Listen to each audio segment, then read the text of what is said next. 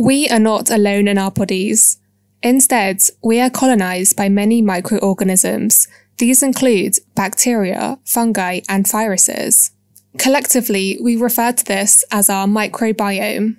So hello and welcome to the Cheeky Science Show, where in this video we're going to look at how eating alters your gut microbiome. So this video will cover what actually is the microbiome, what the microbiome is doing with our food, and then we'll look at some of the daily oscillations in the microbiome and the impacts of diet and feeding patterns on this oscillation. We'll then look at whether or not we can use microbiome and tracking the patterns in the oscillation as a biomarker and predictive tool to assess the risk of developing different diseases, such as type 2 diabetes. And then we'll look at current methods in which, if you wanted to, you could actually get your microbiome assessed. And then finally, I'll give my own future opinions and outlook on where this field is going. So let's start with what is the microbiome. So as I said, us humans are colonized by trillions of microorganisms. And this is effectively the aggregate of all the different microbiota that reside on or within different human tissues and biofluids, such as the skin, the lungs, our oral cavity, and with respect to this video, our gut. And so that is referred to as our gut microbiome. So while some of these microorganisms are beneficial, others are pathogenic. And so the important thing to take from this is that these microbes are not just passengers within our bodies, but they actually play an active role within our bodies. For example, studies have shown that these microorganisms have a key role in metabolism, immunity, and neural development, just to name a few. And that's just from our understanding so far. And this is due to the actions that these microorganisms are playing within the body. For example, they can produce their own metabolites, and they also help to digest different metabolites while our cells cannot digest themselves. So maybe it isn't surprising that there's also evidence showing that there are links between the microbiome and different diseases. And this includes diseases such as Alzheimer's disease, autism, depression, obesity, cancer, autoimmune diseases such as multiple sclerosis, and as we'll mention later, type 2 diabetes. Treatments for these different diseases, therefore, may come from targeting these different microorganisms by the use of drugs or by the use of gut microbiome transplants, so where you transfer some microbiota. So whilst the latter is a bit more advanced, by understanding the biochemistry behind these different microorganisms, this helps us to understand disease development and treatment. But a much simpler treatment may just be through modifying diet, as there are now studies showing that diet alters the composition of the microbiome. And that's the really important thing to understand, is that our microbiome is not static, and it varies depending on your age, your geographical location, your sex, and as I mentioned, your diet. And not only does it change on these larger timescales, but there are also daily fluctuations within the gut microbiome composition as well, as we'll talk about in this video. So what is the microbiome doing with our food? So as I mentioned, the microbiome can impact human physiology by participating in digestion, the absorption of nutrients, and shaping our immune response, as well as synthesizing their own bioactive compounds. And so some of these compounds are synthesized through dietary fiber and generate these short-chain fatty acids. These short-chain fatty acids can then be absorbed by the host.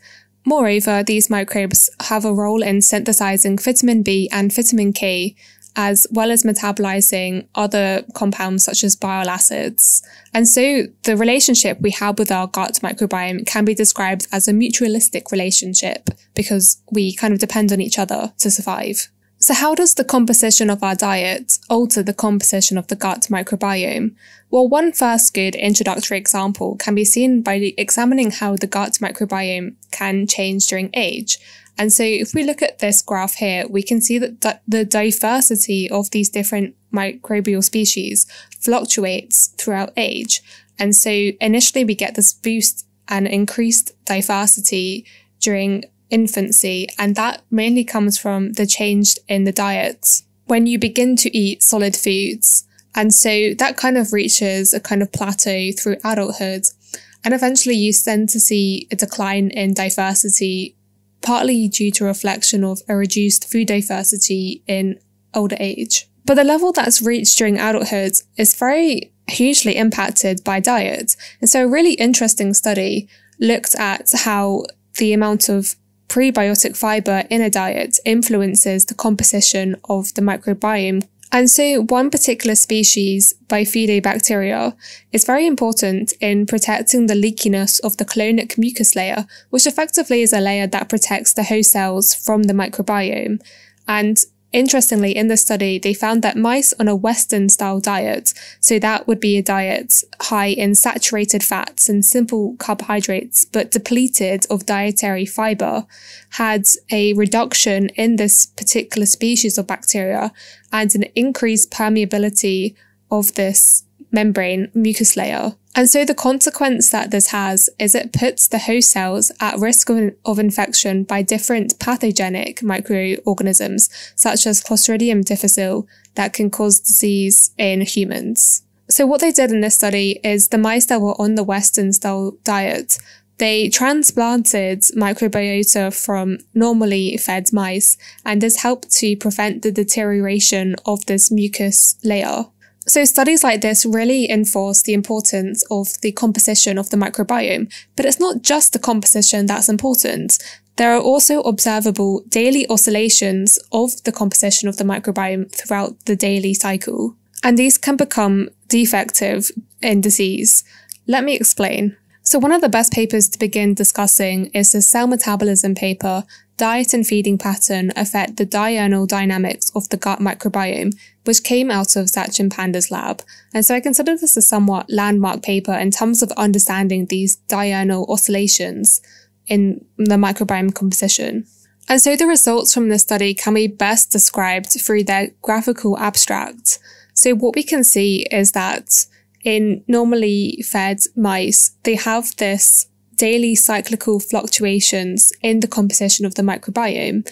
And what they saw was that diet-induced obesity within these mice dampened the daily feeding fasting rhythms, and it diminished many of these cyclical fluctuations, and this resulted in the mice becoming obese. However, when they used time-restricted feeding, in which the feeding was just restricted to the nocturnal phase, which is when the mice would normally be active, it actually, to some extent, restored these cyclical fluctuations and prevented these mice from becoming obese. So I like this study because it kind of builds upon what I mentioned in my last video about the importance of intermittent fasting and how when you eat is actually important to consider. And it kind of suggests that some of that beneficial impact of intermittent fasting may be mediated through promoting the fluctuations of the microbiome composition. So yeah, sure, at the moment, these are more correlations as opposed to causation. But yeah, this paper was very interesting, but it is not the only one. Because a paper came out roughly a year later, effects of diurnal variation of gut microbes and high-fat feeding on host circadian clock function and metabolism pretty much backed up the data from the first paper. However, this study goes a bit further by showing that the manipulation and modification of the microbiome alters the metabolites that are produced by these microorganisms, and this has the effect of also altering the circadian rhythm that goes on in the surrounding neighbouring cells in the gut, and how that can have an impact on the physiology of the mouse in this case. So what they saw was in low or high fat feeding, there were differences in the short-chain fatty acids that were produced by the microorganisms, and these directly modulated the circadian clock gene expression within the liver cells. And so this shows how the microbiome and their derived metabolites can actually regulate or modify the central circadian rhythm and host metabolic function, and how that can result in different physiologies, whether or not the mice is lean or obese. And their conclusion is that this potentially comes from a shift in a metabolic state from a high to a low metabolic state, which can help to explain why we see these differences. But these studies so far, they've been done in mice. What about humans? Well, a study has shown that there are also diurnal variations in the microbiome composition in humans. And similarly, these cyclic variations can be dampened by different diseases. For example, in this study, they showed that patients with type 2 diabetes had a reduced oscillation in some microbial species. So the results from this study is best summarized in these graphs here. So each individual in this huge cohort that they had gave them a stool sample and also the time of day in which that stool sample was retrieved. Nice to talk about. And their microbiome was assessed. And because you have such a large cohort, you inevitably get different time points of these different stool samples where you have the microbiome assessed. And then they could split it up, so based on whether or not the individual had type 2 diabetes or not. So in this case, the results for non-type 2 diabetes are given in blue, and the patients with type 2 diabetes are shown in red. And so you can see a clear difference between the very nice oscillations in the blue curves, whereas the red samples is very jagged and zigzag. There doesn't really seem to be a clear pattern or these diurnal fluctuations that are expected. And so effectively what the study shows is that if you can assess the fluctuation in the microbiome composition of the patient, it could potentially be used as a diagnostic tool of a risk factor of that patient developing type 2 diabetes, because they also had a cohort that they referred to as pre-diabetic. And you can see it kind of falls in between the red and the blue graphs. So this is all great and all, but I guess one problem is you would have to somehow assess these diurnal variations. And if you're doing that purely by a stool sample, it might take you quite a long time to get enough data to make that assessment. But nonetheless, it was an interesting study that kind of reinforces the mouse studies that we also do see daily fluctuations in our gut microbiome, and that does seem to have an impact, whether or not it's a causation of the disease or it's an outcome of the disease. That isn't too clear, but it shows that it could be a reliable biomarker. So kind of leading on from this, how can you assess your own microbiome? Well, it turns out there are certain companies that are offering to examine your stool sample and give you their analysis of your microbiome. For example, there's one company called Biome that claims it's the only company currently available to identify and quantify the gut microbiota to examine what these living organisms are producing and present personalized diets and nutrition advice. So this is an example of one of the kind of readouts you would get from one of these results. And they get these results by looking at the RNA, the transcriptome that's present in the stool sample. And then they use machine learning to kind of come up with their outcome. And so I'm a bit dubious about these kind of companies at the moment, partly because the nature of machine learning is that it needs data to train on and will improve over time. And secondly, because what I just said, this is a stool sample taken from just one time point. And as you hopefully have learned from this video so far, we know that the microbiome composition fluctuates throughout the day. And so depending on when that sample was collected, you might end up with a completely different personalized diet and nutrition advice. So yeah, I'm a bit on the fence about these companies at the moment, but it's kind of interesting. It shows that there's definitely some interest in understanding the microbiome further and actually considering it as being quite important. So what is my outlook for the future of this field then? My opinion is that these studies have kind of given the opportunity for unique and targeted strategies to try and treat a variety of different diseases, such as type 2 diabetes or diet-induced obesity.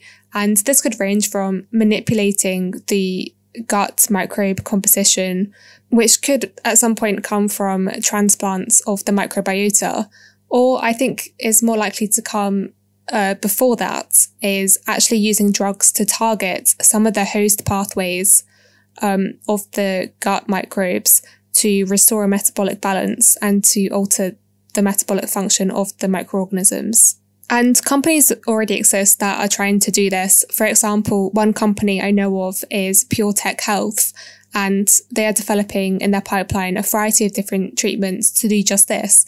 And not just target the microbes, but also maybe to mimic what the microorganisms are doing. For example, they ask the question, what if we could treat immune and infectious disease by mimicking the ways in which the gut microbiota maintains a healthy immune system in humans? So that's super cool and super interesting. But before these drugs and transplants potentially come to fruition, there's something simpler that could be used, which is simply modification of the diet.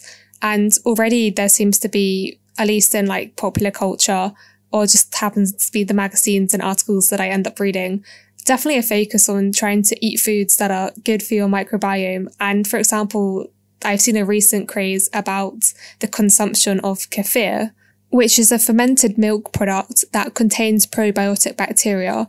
And obviously the content of the bacteria will vary depending on the source of the kefir you have. But some of them contain bifidobacterium, which is the bacteria that I mentioned in the study that promoted the mucus layer, which prevented the thinning of the layer. So who knows? I think, yeah, as more research comes out, there'll be more interest in understanding the microbiome further. And I honestly think it's a little bit underrated at the moment. I think it definitely has a bigger impact than we realise. And yeah, just remember, we are not alone in our bodies. So hopefully you've learned something. And as always, thanks for listening.